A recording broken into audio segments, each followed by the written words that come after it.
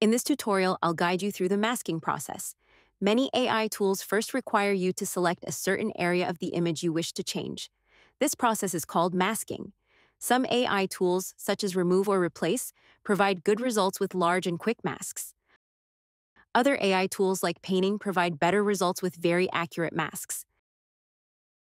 The masking step provides several masking tools to make it easier to mask the desired area of the image.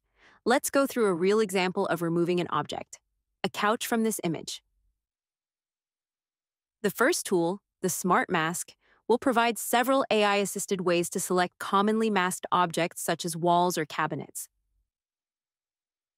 The Object tool allows you to quickly mask an object in the image.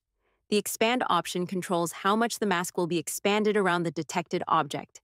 This tool makes it quick to describe the area you want to mask by clicking on all the objects.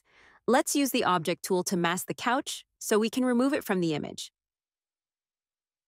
The Object Eraser tool will subtract objects from the existing mask.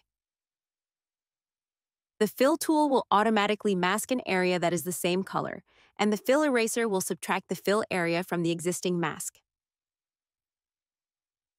The Brush tool is useful for manually masking an area. In this example, if we want to remove the couch, we need to also remove the shadow of the couch on the floor. So let's use the Brush tool to mask over the shadow.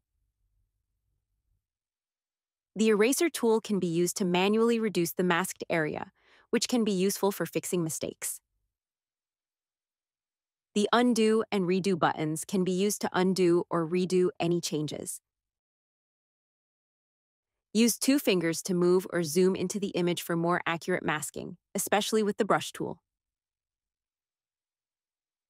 Now that we have a satisfactory mask for the couch, click Next to proceed to the next step, and click Generate to generate images.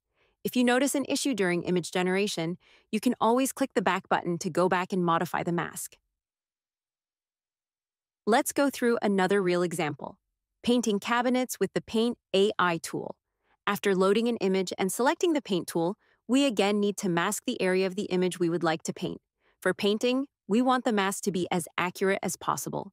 Let's start with the Cabinet Smart Mask.